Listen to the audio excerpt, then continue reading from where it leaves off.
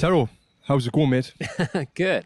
I've been traveling a lot, so I'm just happy to be back home here in Santa Monica. I know, I see on your Instagram with your new book, Healing Mushrooms. Yeah, that's it. You've been traveling around the East Coast. Way too much. Doing book signings and stuff. Yeah, exactly.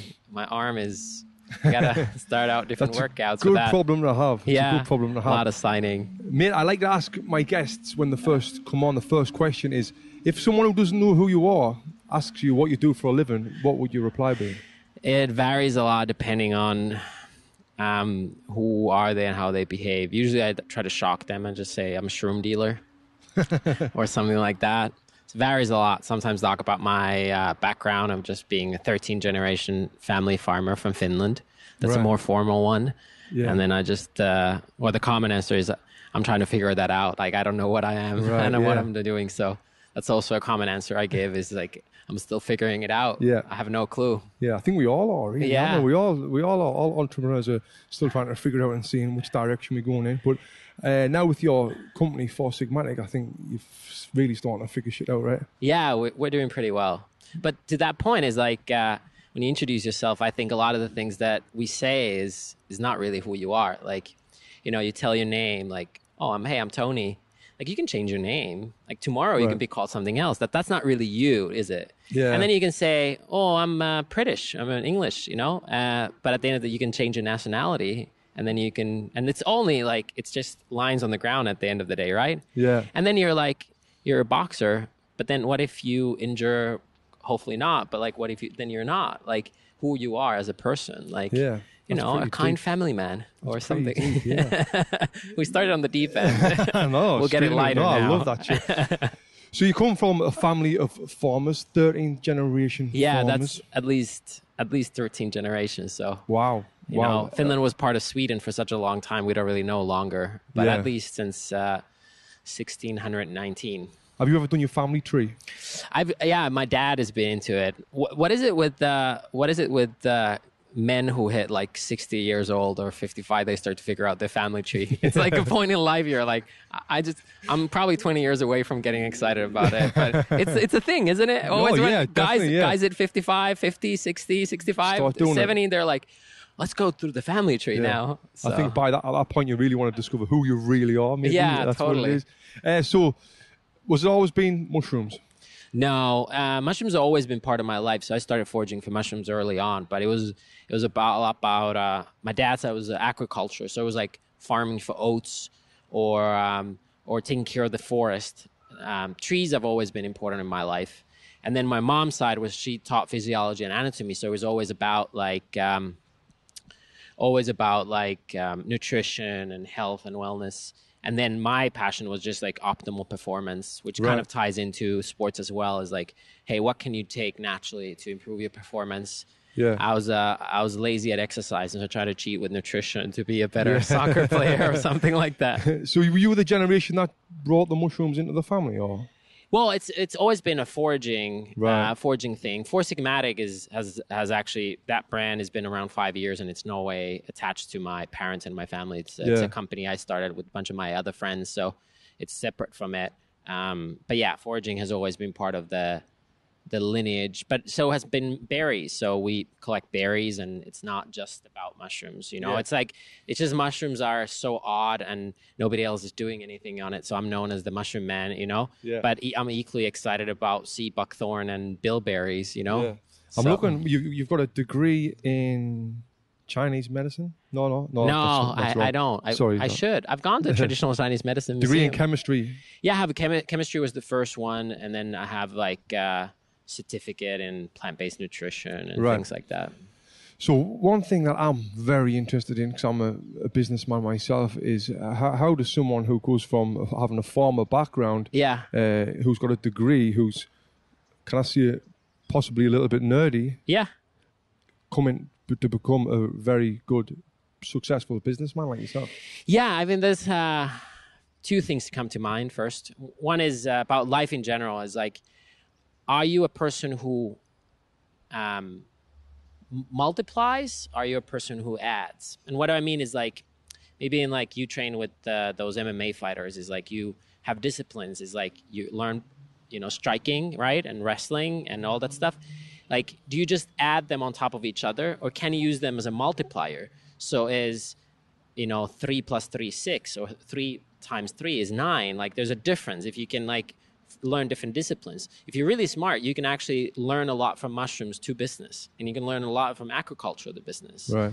There's some things are similar in all those things. So one is just trying to look at everything you know in life as a way to learn to other factors in life. So that's the first thing that comes to mind. And then the second is like, I had no clue. Like, I was just doing it. Like, sometimes there's just amount of practice, and you need humility to learn from people who already know. Like, I had no clue. So I would just talk to people who had a clue, and then try out stuff and not be scared to fail. And I guess that's another thing that is pretty true for a lot of stuff is like, hey, you come to a new country, you're an immigrant, you're trying to figure out stuff, and you're just trying to learn, listen. You have 2 eyes, 2 ears, and only 1 mouth. So try to keep that balance.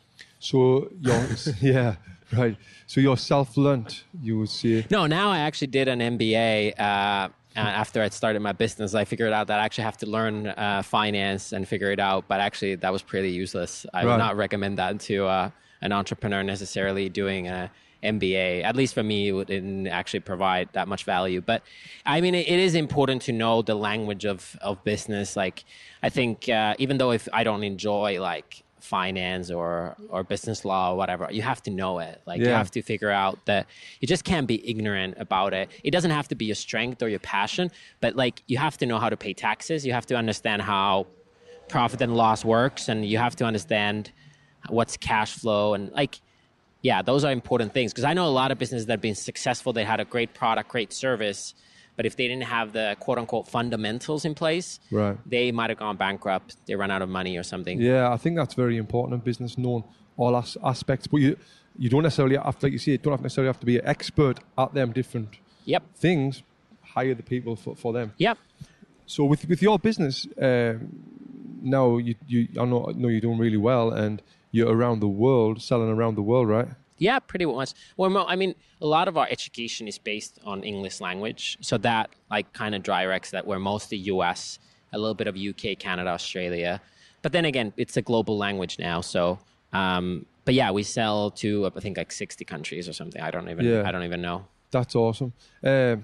So, because a big thing of what you're doing as well is the affiliates as well. Yep. I think that is massive in business. So you're bringing people on. Yeah, or I would say just the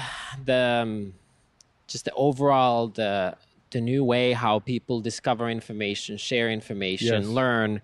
We have a couple big affiliates, but it's always been kind of this new way of digital word of mouth. Yeah. If you talk to a pizza place here in the corner or a gym in England or whatever, they're probably going to say, it's how do most people find you? It's word of mouth. Yeah. You go to any legendary business, anything that's been successful, like, hey, referrals. Like, hey, we had happy customers, they told referrals.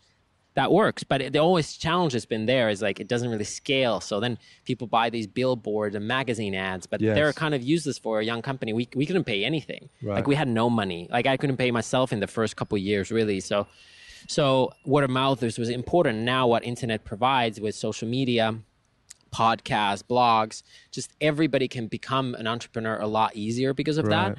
And you can also educate. If you have something, a message, if you have nothing to say, then you have nothing to say. So this doesn't really help you. But if you have a message, like my message is that, like, hey, you should give mushrooms a chance. It doesn't mean that mushrooms are better or worse than other foods, but like, they have all these amazing properties in them. Yeah. And talking about that. So if you have something to share, be it boxing or, baking muffins or whatever that may be, I mean, that offers a lot. And what's really cool is that it's a whole ecosystem. So also, if you have a platform, if you're a good chef and a lot of people follow you because you're a good chef, or in your case, a boxer or whatever you may be, you can actually make it like a side hustle. You can make commission on, talking about products you truly love. Like, it doesn't work if you don't love it. But if you truly I use a lot of products myself, which I love. And like, I just talk to all my friends about it. It's the most natural thing. So that just offers it in a way that like, you can also earn a little extra buck. Yeah. And that's pretty cool now as well. I think just generally having 2-3 different revenue streams, even if you work 9 to 5 in a store, it's actually really, really smart idea to have like couple little Like even like a couple $100 from here extra. Oh yeah, it all helps. It is a huge thing. What you said there about when you were starting off, you couldn't afford to pay yourself. Yep. Yeah, I was in that same boat. You couldn't afford to really push yourself in marketing and put money into marketing, right? Yeah, no. I mean, it's still today. We 4 months ago, we couldn't really do Facebook ads beyond like just basic retargeting, like which I think more companies now do Facebook. Yeah. But so it took us like pretty much like 4 years before we could start doing any sort of advertising. And even then, we're not like advertising how like companies advertise. Yeah. So. Was there a point where that turned, or was it just you were bringing more money in? You understood that you needed to put money out to bring more money in? Yeah, so we didn't go out the traditional like an early stage company route where you just raise money from venture capital or whatever. Yeah. We started self-funded, and we're like an employee-owned company. So like the first years you're grinding, and we had a couple like our fans give us a small amount of money, you know, what generally considered angels or whatever. Oh, nice. And but like that just kept the lights on during the tough times. And then, but after a few years, we started to like, we had a little bit of extra. So we put a little bit of extra to these two things. And we went through a few events, and we gave samples at few events, or we sent free products to people. And then that gave us a little more visibility. Now a little more people knew us. So now we started, you know, we gave a little bit of money to Ben Greenfield, for example. I think he was our first podcast we ever sponsored or something. Right. And I mean, it's not a lot of money, but like, it's like we had a little extra. So we like, Ben here, you know, talk about us to your audience. He was already promoting us for free. Right. So it was only like solid to obviously sponsor his podcast. And then it just builds on, you know, it's like a machine, but like it needs to have a great product or service. And then you have to be authentic about it. I think people notice if it's not legit, and it's us like, so I think it actually kind of served us in a funny way, even though it was horrible in a way the first 2 years in multiple ways, but it served us that we grew slow. You know, it helped us when we finally like, you know, got a little momentum. We were more prepared for it than if it would have happened immediately. Yeah, I definitely think podcast advertising is probably one of the best ways of advertising now. It's so real, you know, like all the people that we work, they're so pumped about our product, even if we're not pay them. And then just like, we just enable them to put free content out there. So basically podcasts are a form of new media, you know, like authentic people telling authentic stories and authentic people sharing authentic educational material and just like chatting. And we're just, there's so much like the traditional media is not that attractive for a lot of people. So, and podcasts are great because like you can just listen to them on your car or something like that. So, or I do them when I'm cooking, you know, I'm like preparing food or cleaning. It's a great time to listen to a podcast, right? So it's just a very authentic way. And I think when you find the right partners and the people who truly love whatever you do, then you should definitely sponsor them and also help them make good content. So basically you're paying for their living expenses and production costs to put out a lot of free, cool content for free. Yeah. So all these people can then enjoy the work that they're doing. So that's pretty dope.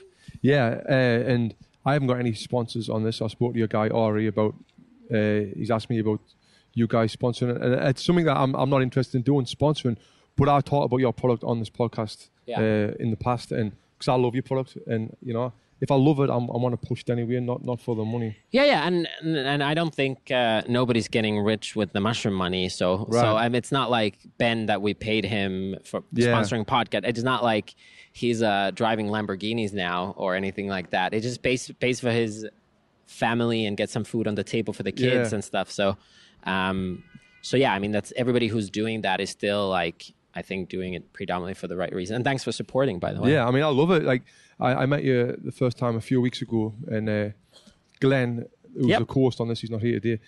He told me about the product, and I've been one who never liked mushrooms. I don't like eating mushrooms, right? So it's like mushrooms, like it's another one of these fads. There's fads all the time. Yeah. Then he told me about it, and I met you. I tried your product, and I was like, wow. This is what did you try first? The coffee? The mushroom coffee? I tried the coffee, but I put some of that lion's mane in. Yep. And I was like, whoa. And I told my wife, I felt clearer. I felt like I felt like Limitless, you know, the movie Limitless. I felt great. And I'm not bullshitting. I really did. And I remember going to bed that night thinking I cannot wait to wake up in the morning just to get my coffee. Yeah. That little kick. I love that. So I'm hooked on it already. Yeah. I'm hooked on it already. So is your favorite the lion's mane? Is that the one that you've felt the most? Yeah, that's the one that I've been taking the most. But then the sleep one, I took that one last night. So the kaku and relish. Is that right? Reishi? Reishi, sorry. Yeah. Kaku reishi.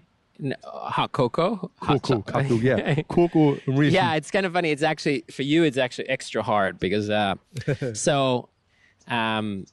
means cacao is the tree that grows chocolate, basically. Yeah. But when they came to Europe, the British just called it cocoa. Yeah, cocoa. But it's alkalized. Actually, like officially, like the official thing is that if you use COCOA, it means that it's been Dutch processed. So it's actually like, it's in its fully natural form. Anyway, not to go into that deep end, but then the original name is actually CA, and most people write it CO. And anyway, just silly. But most people say hot cocoa, and they mean the same thing. It's like, so your product comes in these little sachets, and I put the sachet in the cup, then I filled the cup with water, and then not until after I'd done that, I looked on a video of how to make it. It was you talking about it, and you said you should have like more of an espresso, and I was like, shit. Yeah. Well, I mean, it's just you can put as much hot water as you want. Like some people want their coffee. I think espresso, like that's a strong one. Not everybody likes that. Some people want the big Americano or a latte that is mostly milk. The same way you can doctor it with almond milk, you can blend it with butter, you can put it in your protein, whatever makes you. The point is that these mushrooms are really good for your gut, and they are really good for your immunity, and then they have these special skills like brain function for lion's mane or kind of relaxation for reishi, and but the point being is it's kind of like dark leafy greens. Every day you want a little bit of veggies and dark leafy greens in your diet. The same way as you want a little bit of these mushrooms that are good for your gut and immunity. So it's just important to have them in your system, and you can have them in a chocolate, you can have them in a coffee, you can have them in a smoothie, you can eat them, whatever makes you tick, as long as you kind of consume a little bit of every day. It's so fascinating. This, I would never thought in my life I would speak about mushrooms for like 3 hours. I could sit here and ask you questions about these mushrooms. Is it true that 90% of a mushroom is water and 10% is the... It depends on the mushroom. So that's like the common misconception about mushrooms is like either people think of a bottom mushroom or portobello mushroom, or then they think of like psychedelics. But there's actually like estimated 1.5 million types of mushrooms. How many? So 1.5 million. So 6 times more than there's different types of plants. So for every you go to a grocery store and you think, there's so many carrots and tomatoes and whatever, there's 6 times more for each carrot. There's 6 times of mushrooms, and we're actually breathing mushroom spores in right now. Right. You just don't know. Well, if you drink wine, beer, eat bread or cheese, which nobody, of course, ever does, it takes a mushroom to grow it. And a kombucha is a symbiotic relationship between bacteria and mushrooms. And actually, we're right now on this beautiful podcast studio that you have here. And we're sitting on top of mushrooms. So 25% of Earth's biomass is expected. But this is grass. Yes, but underneath it is mushrooms. So how do you know? I just know there's grass. Yes, but the grass requires mushrooms to collect water and nutrients. So there's like a network underground here, and it's estimated that 25% of the Earth's biomass is fungi. You say 1.5 million, 1.2 million different. 1.5 million is estimated, but nobody knows. Yeah. It's just like we've only discovered a fraction of them, so that's just a guess, Right. So I'm actually a British guy invented that actually. So really comes from the UK. Yeah, they think of that it's 1.5 million. British guys are really smart. Yeah, totally. Good looking as well. Yeah, exactly. So with all these different types of mushrooms, you're just working with a handful of them. Yeah, so they're not all good though. Like it's not. It's like you should eat like hemp protein, or you should like have this kind of good butter or whatever that you see. Like not all animal products are good for you, and not all plant products are good for you. Not all workouts are good for you. Yeah. Okay, you say that all movement is better than no movement, but you also know as a trainer is like you can really hurt yourself with certain stuff, right? So okay, exercising is good, but you still need to know what you're doing. Right. And so that's one reason is not all of them are good. So we're focused on the most studied, these functional mushrooms that are actually good for you, because some mushrooms are actually pretty bad for you. And then secondly is that if you know, most people don't know anything about mushrooms. They think of what just something you put on top of a pizza, like kind of like you. Yeah. Actually, most people don't like the flavor or the texture of mushrooms, and our products don't have either. But nevertheless, they're like, I'm not really into it.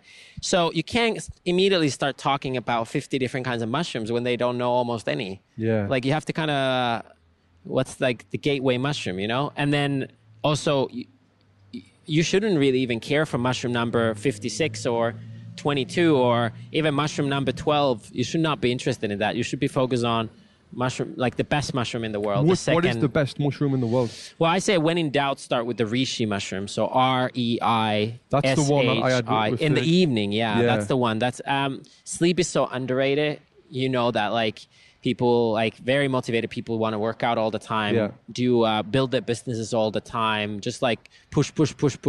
But it's like kind of hard if you don't relax and rest as well. So that's huge. And then I would say the other one that you should get to know probably is chaga, CHAGA. These are hard names, but that's a really good one for like inflammation, skin, antioxidants type of stuff. So those are probably two. The chaga is called the king of mushrooms, and reishi is called the queen. And with what you do, am I right in thinking that you take the mushroom and you pull the best parts out of it? Yeah, because these mushrooms grow on trees. They're not like your normal edible mushrooms. So chaga and reishi you can't bite into. You have to cook them like bone broth. So yeah, you have to do this thing called dual extraction to make them bioavailable. So yeah, we've kind of like pre-done it for people because like these mushrooms have been available for a long time, like a long time, but very few people use them because it's such a hard work to prepare for them. So that's why it's important to make it easy for a person, you know. Yeah.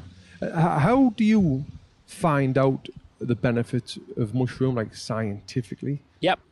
So there's a couple of things on my side why I've been so passionate about mushrooms versus, for example, blueberries. I love blueberries, by the way. Yeah, great. But so blueberries have a little anthocyanin and they taste yummy, but there's not actually like a crazy amount of research on them.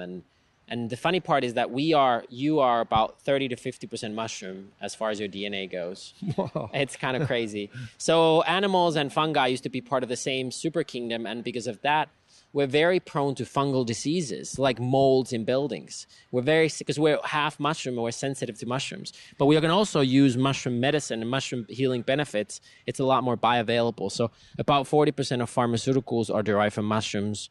Anything from penicillin to famous immunosuppressants. So mushroom medicine is really powerful, so to say. And there's a lot of research on them. There's like how they can affect over 130 like body functions. And yeah, there's a lot of research on them. You just, obviously, it's a little bit of gibberish if you're not used to looking at PubMed and looking at, scientific studies. So it's like a little difficult to first understand in vitro studies, but like, yeah, that's where you get it. So who's the guy that picks the mushroom and goes and opens it up and looks at it? Like, so they're called mycologists, and they're. I mean, I feel sometimes I'm pretty geeky, but they're like on another level, world geeky. So they just might dedicate their whole life for one mushroom. They just study one mushroom, just one mushroom. Wow. Or like they really like drill down on a. But that's what there's a lot of people doing valuable work in the world, focusing on something super narrow, and we never know, but they're helping, science and the world get better on a very specific thing, Yeah. And not always people get the credit for their life work, of something, Wow. So do you work closely with some of them guys? Or yes, but I don't think that's been the limitation of why people don't consume more mushrooms.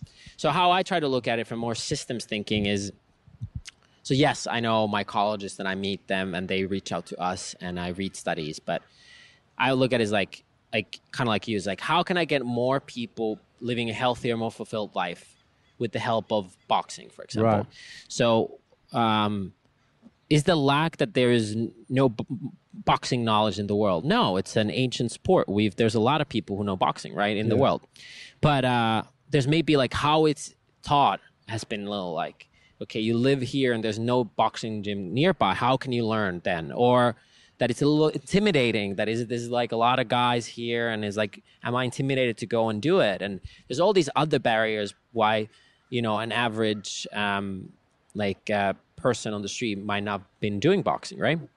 The same with mushrooms. I don't think the limitation has been the lack of mushroom knowledge in the world. It's been more, it's how it's presented. And so I've been more interested in working with chefs on how you can make it taste so that you don't even notice that they're there. Yeah. So that's been more fascinating for me. And like also talking to people like that can really make it like super simple and easier to use and figure out what are the actual barriers of more people taking mushrooms. And I think it's more like flavor, ease of use, and things like that versus, or even anecdotes, you know, like, I feel like if there's comedians listening to this, reach out to us. I feel like there's so many mushroom jokes that to be told, and that's a great way to learn as well through humor. So, so I'm more interested in that, but yes, I know a bunch of them and get to read a lot of good studies. Yeah. So the reishi, is it relish? Yeah, reishi? It's a Japanese name. It's like kind of hard. They call it here in the U.S., like in some areas, they call it the hemlock varnish mushroom because it looks like there's varnish on it. This is your most popular one. No, I'd say it changes, you know? It changes. Like different countries, different thing. Right now, the lion's mane that you've been taking has been pretty popular. The coffee is actually the number one. So, but yeah, that's coffee's. Coffee. I posted on my Instagram story a couple of times. I think I've tagged you in, tagged you in them. And like, this is mushroom coffee. And there's so many people messages, what's mushroom coffee? Like, what's the benefits? I just tell them to go to your page. But I was really shocked at the response that I got from just that one post. Like, people's very intrigued to find out about what mushroom in coffee? What the fuck's this about? You know? Yeah. Well, I mean, it's such an outrageous thing. Right. Is that like, yeah. And now you've got it in chocolate. Yeah, mushroom and chocolate. Yeah, that gets people excited. Yeah, I bet people love chocolate. Chocolate is the best gift in the world. So if you're trying to sell this to someone, obviously you come on here to educate people about it. But what would you say? Why should someone buy Four Sigmatic, or why should someone have mushrooms in their lives? Yeah, I think that those two different questions. Like, you don't need to buy Four Sigmatic. That's not my message. My message is that, and I'm not saying is like a lot of people hype stuff in nutrition as well. As like, hey, this is the next super berry from this remote island in the Pacific Ocean, and it's going to heal all your problems. No, it's not. That's not my point. I just saying is mushrooms have been here a long time. They've been here longer than plants and animals. The world needs mushrooms to survive. You have to have mushrooms to be here. They are a kingdom, same way as plants and animals and bacteria. So we need them in the world. There's a lot of research how they can help your health and life because of the DNA similarity and the essential nutrients they have. And most people are not using them, so they're overlooked. So just adding a little bit of mushrooms into their life can help people improve their immunity, skin, cognitive function, relaxation, or energy. There's one for sports called cordyceps that a lot of people take before a workout. So that's like the kind of message I am, is not that they're better than others, but they're here. They mean a lot for the world, and there's a lot of research on them, and you should look into them and trying to figure out how can you add more mushrooms and fungi into your life. And then what Four Sigmatic does is just gives an alternative for people to use them in an easier way, in a more tasty way. But yeah, I mean, you don't need to buy Four Sigmatic. You can go out foraging for yourself. I highly recommend Four Sigmatic. I've never heard of any other companies that do what you do, but I highly recommend it because it's doing wonders for me, and I love your product. I really do. I'm not just saying that. Like I said, I'm not endorsed at all by this, but I absolutely love what you do. What do you think of the chocolate? I really liked it. I'm not a chocolate fan though, but like for chocolate, it was nice. I have one piece. I'm not a chocolate fan, but my wife loves it. Yeah, take it to the kids. Yeah, I will. Yeah, I will. So Jackie Martinez, she's my friend who researches my guests that come on, and I already knew enough about you, so I didn't really need the stuff that she sent me. But one thing that she sent me is you sleep on a nail bed. Yeah, I slept today. I might still have it on my back. I took a nap. Is there still holes? Yes. Yeah, I did it. Yeah. I sleep. Usually nap on it, not sleep. I fall asleep for a short 20 minutes, 25 minutes, 15 minutes, depends on the day. And it's actual nails. There's also these plastic ones that they sell on Amazon. I'm not the biggest fan of those. But it's acupressure. So acupressure is, you know, some might even say yoga is acupressure. You squeeze and you release, and it improves blood circulation. But these nails particularly like fully relax the body and the nervous system. So I think actually a thing why I think lion's mane is so powerful as a mushroom as well is how underrated the nervous system is. Right.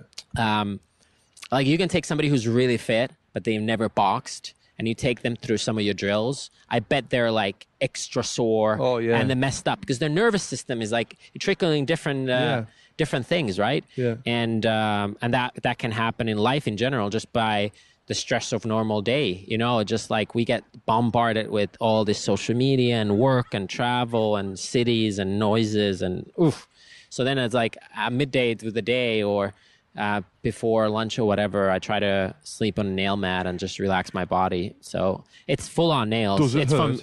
Yeah, it hurts. Yeah, but it doesn't penetrate the skin. So like the point is, it's like, what are those called? Fakirs that were in India, and like they would do this thing. But like when there's nails are close enough to each other and there's many of them, and you put your body evenly into them, none of the nails will penetrate your skin because every nail will only carry a little bit. It's like pushing a nail into your finger. That's how it feels because the weight is distributed evenly. Yeah. But it totally relaxes. It knocks you out and like dumb. You're feeling lots of benefits. Yeah, and then you wake up so fresh and amazing. But yeah, then it's like, it's funny if you go to gym after that. I've done it a few times and people are like, what's happening in your back? You're fighting with your missus or what's going on here?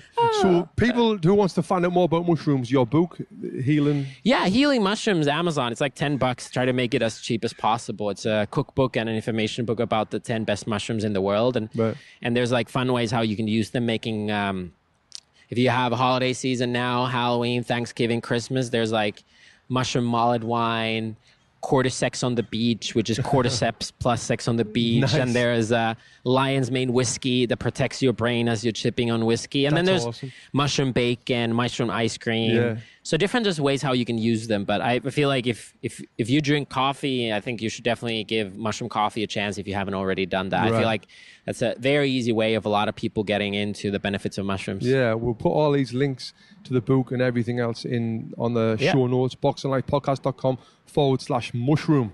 Let's have mushroom. Let's do that. I love that.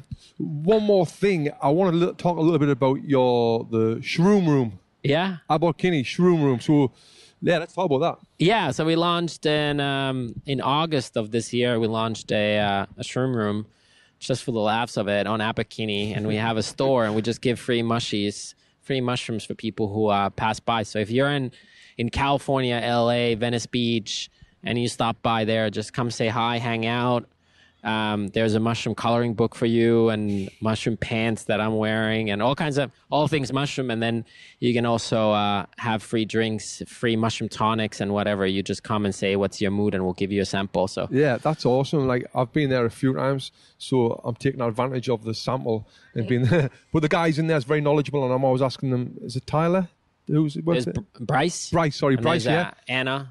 Yeah, it was Bryce. And Bryce is really knowledgeable, and he tells me everything that I need to know. So yeah, that's on Abercrombie, and go there and you can and I mean, if they go well, we might open somewhere else as well. But for now, that's the only place, the only Shroom Room in the world. I love it. Where can people find out more about you?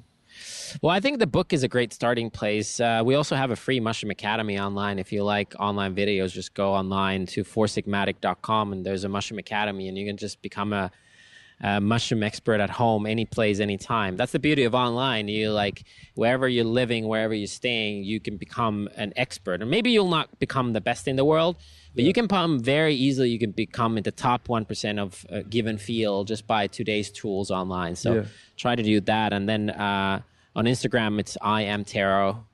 Tero. So nice. And we'll tag you in the videos, and we'll put you on the show notes. And yeah, I mean, every now and then something comes along that I get like pretty obsessed with. The last one was cold showers. I was obsessed with cold showers and the benefits and all that. And the new one is mushrooms and Four Sigmatic. Yeah. I love all this. I really do, and I highly recommend it. But mate, thank you so much for coming on the podcast. Thanks for having me on. I've learned a lot. You have by far the best podcast studio I've ever done. I've done a few one of these podcasts, but this is a winner. Yeah, this is the best. Winner, chicken dinner. Thanks, mate. Thanks, man.